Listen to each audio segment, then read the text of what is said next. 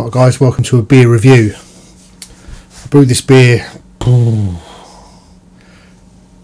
probably been about a month in the bottle now, so probably 6-7 weeks ago. And it's Craigtube's Polish Pale Ale.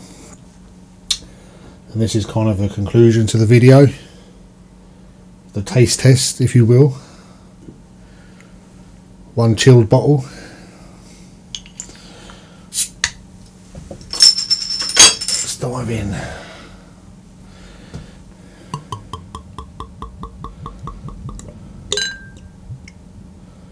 A reasonably gentle pour because it looks quite lively.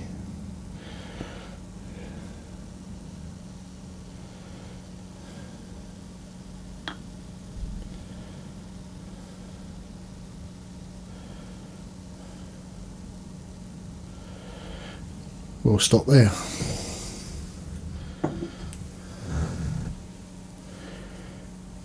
Massive carbonation. I don't know if you're picking it up on the camera, but look, it's climbing out the glass. This was my first attempt at batch priming as well, using Brewer's Friend.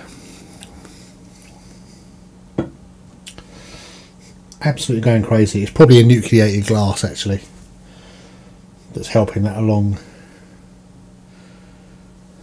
Don't know whether this is, I'm sure it is, but it is what it is.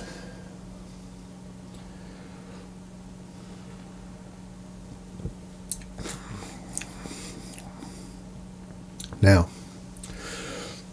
I remember watching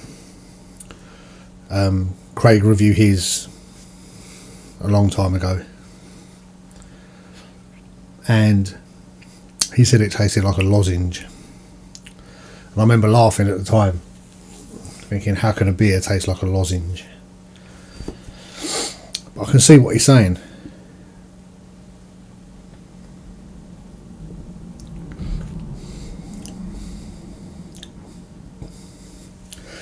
Quite malty, considering it was a kilo of light malt extract. It was a tin of Cooper's light malt extract and a little bit of dextrose thrown in.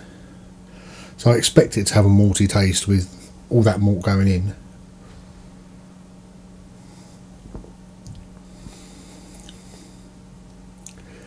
But it's got to be the hops, which I've never had those Polish hops before, which you'll see in the making of the video. I won't even attempt to pronounce them now, not without the packet here.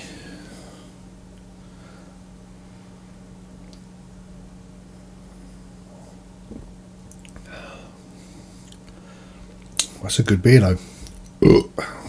Obviously well carbonated, as you can see.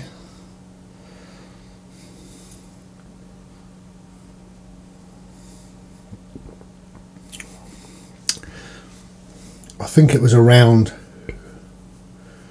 the 5% mark, 4.5–5%. But it's clean, it's refreshing. It's my first all extract beer. I've done the tins and the pre-hop tins, but I've never done a all malt beer and added my own hops. This is the first time I've done it.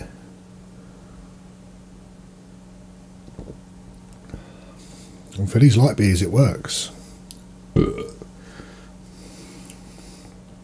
I would not know that was a home brew. With some of the kits I can pick up that kit twang, if you like. But on this one, I didn't label this one. On this one it's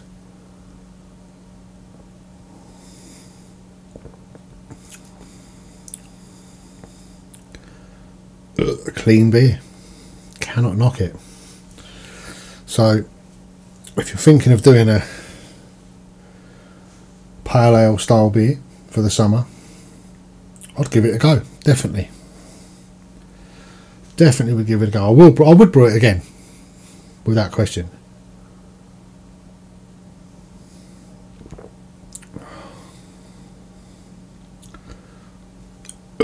lovely, lovely beer.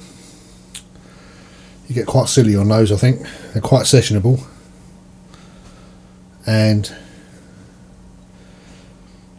there's not massive flavour, but there's much more than the pre-hop kits.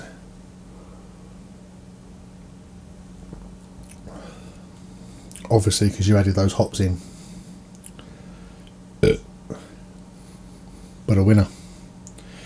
Right, guys, that's the conclusion of that little segment of Polish Pale Ale.